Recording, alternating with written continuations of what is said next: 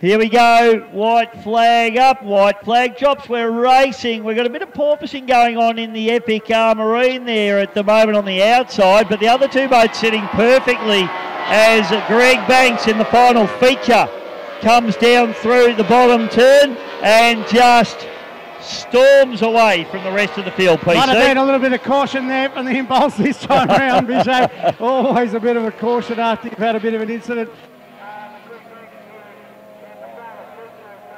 Fantastic all weekend on song, very, very fast indeed from out of the box on Friday afternoon, Bichet.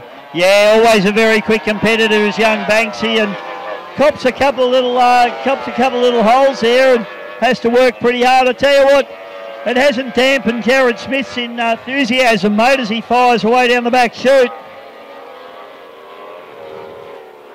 Jared Smith still driving the sponsons off that boat. It hasn't scared him, has it? No, mate, is still having a crack indeed. And Greg Banks in the final feature. And of course, they're calling it the final feature because apparently it's his final boat ever.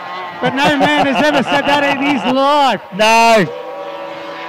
No, we'll just run with the illusion to keep Bree happy, I reckon. Yeah, he might have thought it in his head. It may come out loud one day, but it doesn't happen in reality. So maybe the final feature won't be the final feature. But here it is, doing a fantastic job. Greg Banks showing some good air under the boat as he comes down the front straight away. I believe it's the checkered flag is out and a good run indeed. Easy win there for Greg Banks in the final feature boat.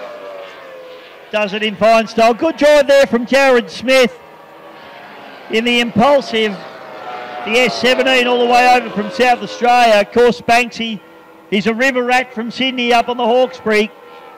So great to have Banksy here as well. And Steve Gilligan in his first race weekend in this particular boat, the Epic Marine, comes through for third place.